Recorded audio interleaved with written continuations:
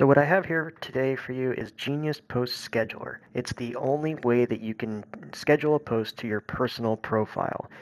You can select the calendar date, you can select the post that you're going to engage with, you can select the type of content that you're going to post, and you can set it up to post to both your personal Facebook profile and any of the groups that you're in. You can see some of the settings right there, and I'm going to walk you through setting up a post now. All you have to do is click on the Chrome extension, go to the calendar, select the type of post that you're going to put in there, whether it's engagement, value, and other options are available.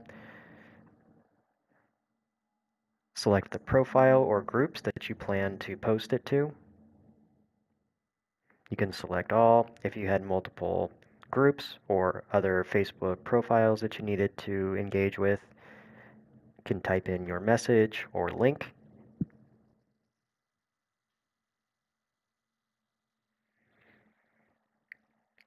Putting whatever you want in there. Make sure to get the spelling correct.